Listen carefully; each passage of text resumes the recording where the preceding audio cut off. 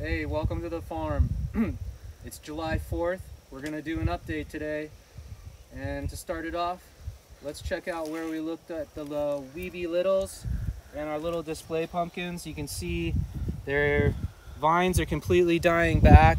I've sprayed like a madman, but I'm kind of letting it do its thing.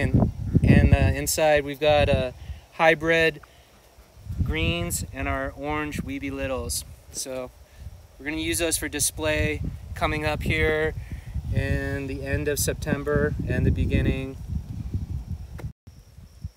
Alright guys, we're going to look at the stages of the field again. So here's the seedlings.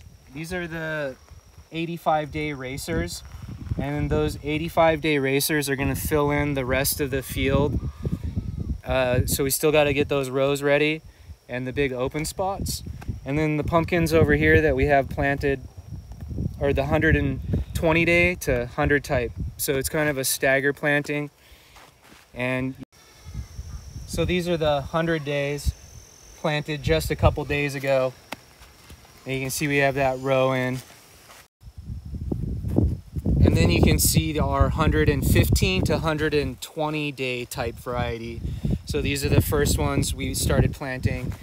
We're getting flowers every morning, and we're pollinating about 20 pumpkins. We got to hand pollinate here, so we're up every morning and we're pollinating in the morning. So these are the specialty longer type sugar pie pumpkins and like specialty pumpkins that are going to take a long time. So here behind me, we just removed the big black plastic. And in the last videos, you could see we had our electric net fencing running down behind me. And where the green and brown line is our black plastic line. So the plants, you can see we're totally growing over the plastic. I had to move them. And now we have a lot of work to vine berry and get going. Right here is a butternut squash, our giant butternut.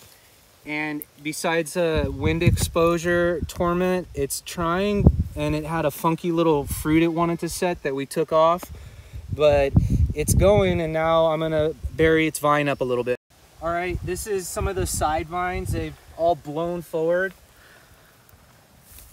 So I'm gonna untangle them and try to get them to set backwards. Okay, so we got those side vines out, and I wanna get this main vine sitting down. We got this hammer, happens to be right on a clump, of course, of grass. You see, what I'm gonna do is kind of trace the vine where I want to bury it and use the hammer.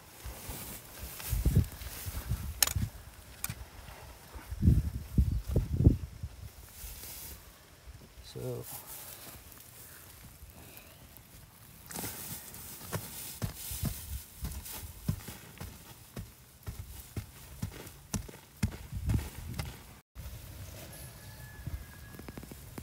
here's a little triple something.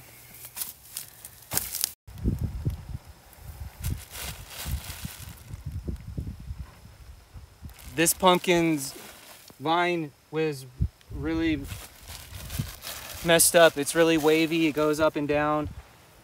So I'm only gonna vine bury where it's making contact with the ground. I'm using compost.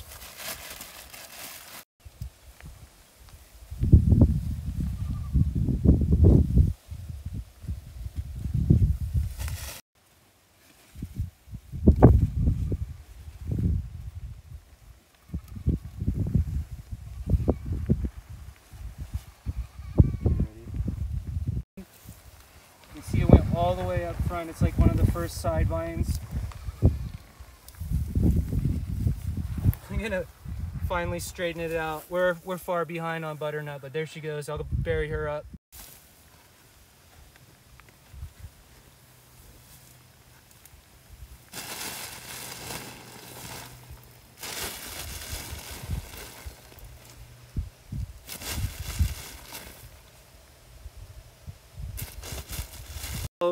Buried up, and then we're gonna put in mulch, of course, too. So we'll have our vines buried, and then I'm gonna probably stake down the tips too, so when the wind comes they don't roll. But just gotta catch up. There's butternut squash, we got green squash. Okay, we're looking at the giant green squash. Mom was about a 800-pound squash. Here's the main lead vine. It was way out here. Again, we moved that plastic and I just set it over on the side. I want to get another fruit set up here. We've got the same problem. All these side vines have blown. I've got to reset them, bury them, but we're just showing you guys. And then up here is a fruit right in here that didn't set. So we went ahead and attempted, but I'm hoping to get it set up here. This is an up close of the trunk on giant green squash. It's pretty impressive. The thing's, man, it's like a green garden hose, bigger, and it's just cranking. It's really healthy. We just got to work on our wind exposure, but I really like the green squash genetics. Okay, we're one more down from giant green squash. We've got our giant marrow. It's the first time we've ever grown a giant marrow plant, but the plant has gone bonkers this year. I would say we're at least 20 feet with our back side vines, and it's coming forward real uniform. So this is the main running vine tip lead. You can see some baby marrows coming here. I do have one set already, but same thing, we moved the plastic. We're at least 20 feet down now on the main, and we culled off a fruit already. These two fruit are our first sets.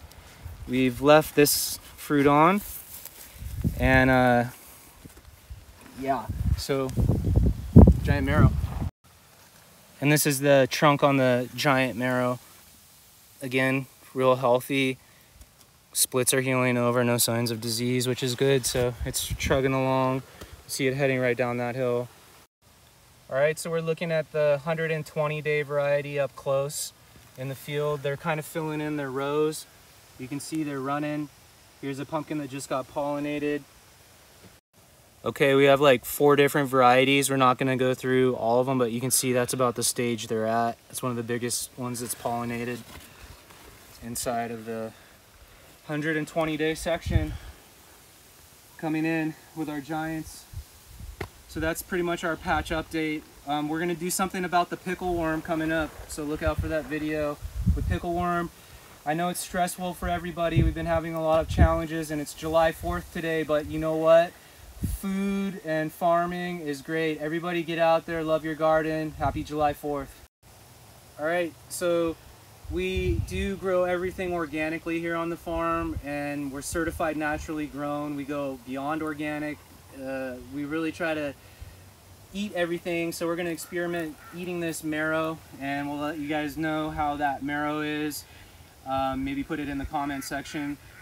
And also, on a bigger note, kind of more serious, our food system, where our food comes from and what's happening, it's really similar to what happened to a lot of people who've been taken in this planet Earth away, the Native Americans, a lot of native people. Their food is the first thing to be tampered with, and it's so important on July 4th, our Independence Day, to remember where your food comes from and help support local farming, because it's a really crazy time out there. And love from the pumpkin patch. Alright, this has been Hawaii Green Earth videos on Hawaii Green Earth Farm. If you liked it, check us out more on our social media and YouTube channel, Hawaii Green Earth.